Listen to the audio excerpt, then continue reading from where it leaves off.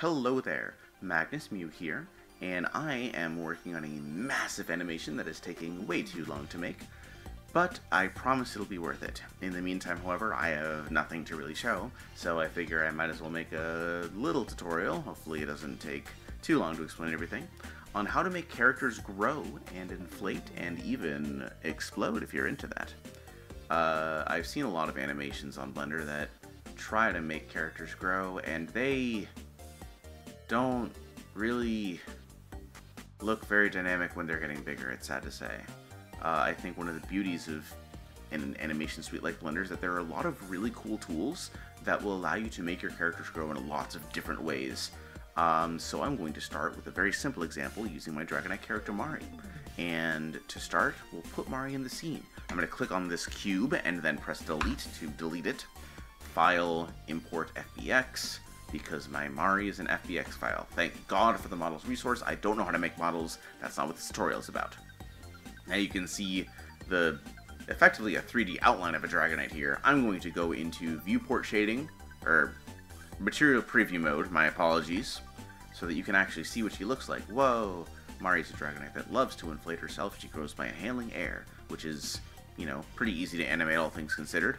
I'm not going to animate her mouth movements or anything, though. She's just going to be T-posing forever. An unfortunate fate, but, you know, simplicity is key here. We're just trying to show how to make the character get big. Alright. So, I'll start the animation at frame 0. I will press I on... Actually, we're going to go into the Dragonite's body itself, just for convenience's sake. The armature is where these bones are. If you're going to go into pose mode, you will... In order to, like, you know, have the character walk around and stuff, you're going to need to have armature visible. But for now, well, actually, you can still have armature visible and go into pose mode if you go into the overlays tab and hide the bones. Very cool. You can also hide stuff like the axes and the floor. You can hide everything if you just, you know, gray out this whole show overlays thing. But I want to enable the floor as a reference point for where Mari's standing for now. Alright, so we'll select Dragonite here, and I will, by hovering over any of the scale options, hit I to insert a keyframe. You can see that there's a keyframe here, frame 0. And now Mari is 1 times as big. That's amazing. Now let's have Mari be, let's say, scale of 3. Whoa, she's 3 times bigger now. We'll click on diamond, diamond, and diamond. And let's hit space to start the animation. Wow. We're really gaming. Okay. Let's go into animation and clean this up a bit, shall we?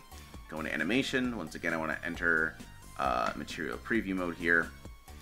Now you can see here, we got Dragonite, we got our object transforms, you know, X, Y, and Z scale. You can actually select just one keyframe at a time to move it. So if you move the X keyframe to 100, now Mari will only be 3 times as wide at frame 100, and Blender will automatically interpolate such that Mari is between 1 and 3, depending on how far in the animation she is. So now she's at a scale of 2 for her X value, because she's halfway between the 1 and the 3 keyframe. But, once again, this isn't exactly what we want, is it? We don't just want her to just grow in a straight line, or even anything close to it.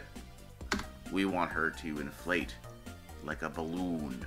And in this case, we're going to right-click, we're going to go interpolation tab, we're going to go back, and now watch this. It's not going to be great, but, whoa, she rapidly swells, and then, you know, bounces back a little bit to more normal size. Seems pretty cool. Now, I want her to inflate, and then go back a little bit, and then stay at that size for a little bit, and then inflate again, and so on. So we're going to click on any of these top keyframes to select every keyframe in that area, instead of just selecting one. Theoretically, you could click on this top one. Whoops, I accidentally transformed it. You could click with this top one, and then shift-click, and shift-click again, and I've selected everything, but it's easier to just select them all at once. So we go here, we right-click, we duplicate, and let's go to frame 55. Alright, and now, at frame 50, there's a keyframe for 3, And at 55, there's a keyframe for 3. I'm just going to call these meters. Let's just say she goes from 1 meter tall to 3 meters tall, just for the sake of simplicity here. Alright, alright.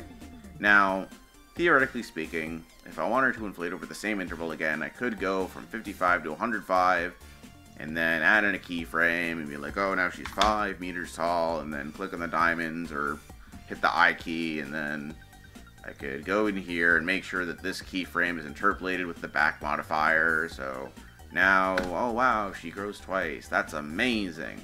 But what if I wanted to do that several times over? It's more convenient to just have this growth repeat itself, isn't it? We can do exactly that. Let's go into the graph editor, click this top thing here, click the graph editor, and now we can select X scale. And you can see here a little graph here. That's why it's called the graph editor. At frame 0, size is 1 meter. By frame 50, size is 3 meters. You can see the whole arc too, with her overinflating a little bit to, I guess the apex is 3.2 meters here at frame 29, and then she goes back to 3. Alright, so we got X scale, you have the keyframes from 0 to 55. We go to modifiers here, and then here's the key, we're going to add curves. I'm sorry, not curves, cycles. Now the default setting for cycles is that both before and after the motion is repeated indefinitely, meaning that at frame 0, Mari is 1 meter wide, and then at frame 50, she's 3 meters wide, and then at frame 55, she's 3 meters wide, because once again, there's a keyframe at frame 55. At frame 56, however, the animation resets. So now she's a little more than 1 meter wide, because, you know, the original keyframe where she was 1 meter wide was, it overlaps with 56. So it's taking the first frame, not the first frame, the second frame, technically, of the animation. So frame 1 here, and then you can see she's 1.183 meters wide. And now at frame 56, she's 1.183 meters wide. At frame 111, she's also 1.183 meters wide, and so on. But we want her to grow, you know, more and more every time. Just for simplicity's sake, before, we'll set the before mode to no cycles. She stays at 1. And then after mode will be a repeat with offset. So now, every 50 frames, she inflates by 2 meters. So it will go from 1 to 3, all the way up to 5, and so on and so forth. Now, obviously, this modifier is only being active for the X value, so we will copy this modifier, and then select the Y scale and paste, and select the Z scale and paste. And now, as you can see, she will steadily grow from 1 to 3 to 5. Now, I don't know if there's a way to, say, have something change exponentially.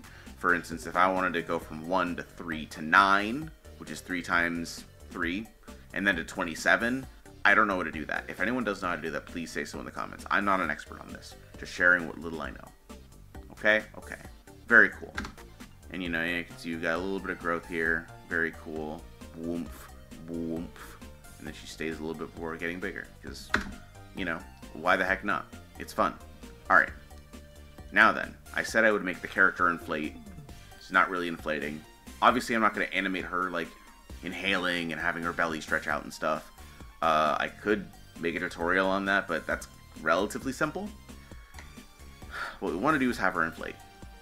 Luckily, there's a inflate tool that literally just lets us do that. It's in the mesh filter here. So we go to sculpting, scroll down until you see this mesh filter. Inflate is actually the default one, funny enough. So that's cool. Going into material preview because we want to see what she looks like. And then we can just inflate. We scroll to the right, we can change the value down here. I think the general maximum is 10. Let's go to 5 here, and wow, now she's inflated. But what if I want her to inflate over time? I don't want her to start all puffed up. So let's, yeah, undo history. We have taken out the filter mesh. Let's go to sculpt mode. And we're going to do something a little quirky here. We're going to use these things called shape keys. We're going to start by hitting plus here to make a basis. And then we will hit plus again to make key 1. And you see how there's value of 0 and range minimum 0, range max is 1. I'll just set this value to 1 really quick. If you set the value to 0, you're not going to see anything at first. And now I inflate. We'll just set strength to 5. Very cool. If I had set the value to 0, you don't see anything. It's like she's not inflated at all. But as I slide this number between 0 and 1, she gets a little more puffy, which is what we want. Very cool. What if I want her to be even puffier than she is right now, though? Well, we can change the max to 3, and now you notice that this value meter goes between 0 and 3. Now she's a little too puffed up, some would say, or just right. Alright, for now we'll set her to 0, we'll set the frame back to 0. Now I could do a similar thing where I have the shape keys and I insert a keyframe and then I insert another keyframe here and so on and so forth and I try to tweak it, but there is a slightly easier way. Instead of making a whole new set of keyframes for this, I'm going to right click value, I'm going to insert, I'm sorry, I don't want to insert keyframe, I want to add a driver, and then I'm going to tie the inflation value, like, you know, it's the shape key value, but I'm going to tie the shape key value to the size value. So edit driver, the variable, we'll just call the variable size, and then the expression will be size, whatever. And the object will be Dragonite, the type will be the X scale, transform space, because the value of the Dragonite is 1. Isn't that a surprise? Lamau. However, there's a problem now. If we just have the shape key value, let's call this the inflation value. It's a good idea to name your stuff. I don't really name my, I don't really name anything. That's a problem of mine. If you just map inflation to size directly, she's already inflated. That's not what we want. That's not, and then she maxes out at ×3. Like, what are we doing? At the one at, trust me, Mari has greater air capacity than that. So, we're going to do a little math. We're going to go edit driver. We're going to go size -1. And you can see the driver value is going to go from 1 to 0. Because Mari's size is 1, her inflation value is going to be 0. Pretty simple stuff. Now, Mari's still going to top out pretty easily, unfortunately. Or fortunately, I suppose, depending on who you ask. Note that Mari's size value is going like up to frickin' like 11 and so on and so forth. So, we're going to change the size value. Note that you can click within the driver value and then go size -1. We're going to have parentheses around this, divided by, we'll say 5. That'll probably do. Now you can see that when Mari's at size 1, her inflation value is 0. When she's at size 3, her inflation value is 0.4, because size -1, so 3 minus 1 is 2, divided by 5 is 0.4, and so on and so forth. Very cool. Now let's view this animation again. View her just growing in eternity. And now she's getting bigger and she's getting a little puffier. Oh yeah, love to see that. Very cool. What if I wanted her to inflate a little bit more as things went on, though? Well, I could use exponents. But I'm a little too lazy for that right now. I don't feel like doing complex math. This video is already long enough as it is.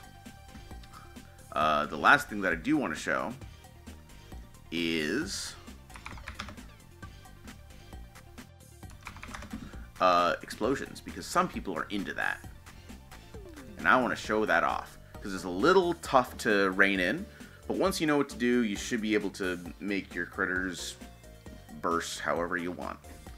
Alright, so let's say that I want her to explode around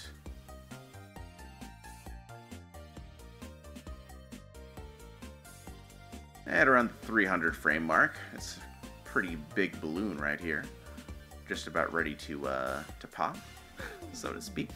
So, selecting Dragonite here, we're going to go to Object, we're going to go to Quick Effects, and Quick Explode. There are more complicated ways to make this happen, but for now we will Quick Explode, because, yeah. Alright, now, you'll notice a few things. First of all, the particles just kind of exist in one place, and then they just vanish after frame 350.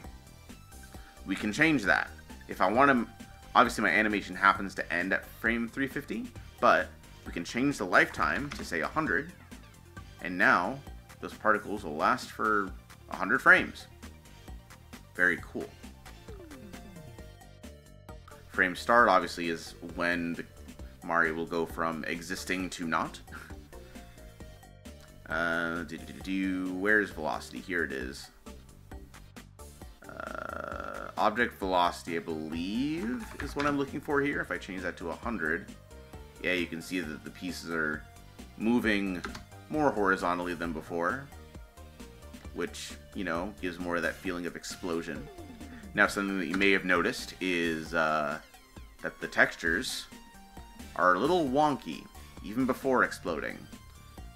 I had to retake this video a couple times because I couldn't for the life of me figure out how this worked, but I looked up some stuff online, and you have to go to modifiers now. Quick Explode adds some particle stuff and some modifier stuff. If you go to this explode modifier here, you disable cut edges, and now she looks as good as new, until she inevitably dies. Now the problem with this is that your velocity also goes kind of crazy. So we're going to change that velocity down.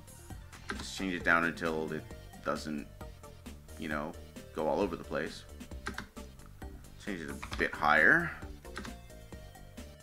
Can we go up to 50? We could probably go up to 50. Yeah, it's about good enough. Alright. So, once again, we've got Mario getting bigger and inflating and bursting. Thank you very much for watching. I will export this animation at the end of this video because you've earned it. You've sat through a tutorial. Congratulations on having an attention span, I guess. I don't know if I'll do more of these, but I figure, you know, it might be something you'll want to see, just to know how to do stuff or just to watch the process. Yeah. Lamau.